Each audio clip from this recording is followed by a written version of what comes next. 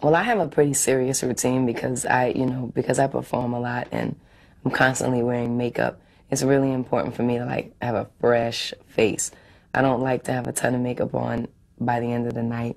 So by the end of the night, I'm really pretty religious about. I have like this whole thing. I have all these wipes that I use to take it off, and then I wash my face, and then I tone it, and then I have like 3 creams that I put on, and my regimen is pretty in depth, but I like it. It makes me feel good at the end of the night. Like I've taken care of my face, and I know that it's really, really fresh and clean. I can go to sleep and start again.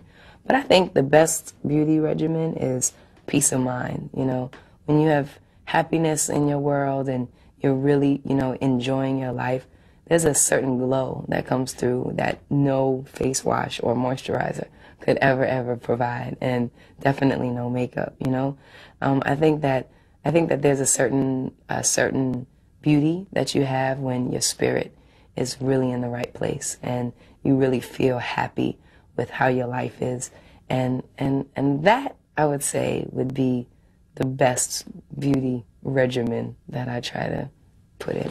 Here we go, guys. There's a chair right there. And let's roll, please. We're rolling.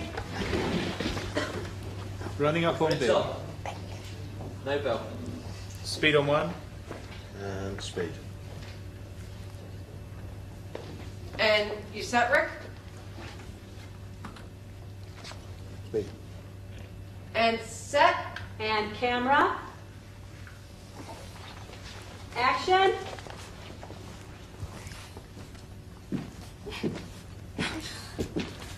You hate yoga. Admit it. What? You're kidding, it's great. And by great, you mean annoying, frustrating, and uncomfortable, right? It takes practice. Lizzie, you're doing that thing you do.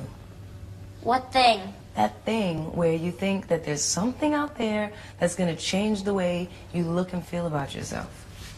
This is different.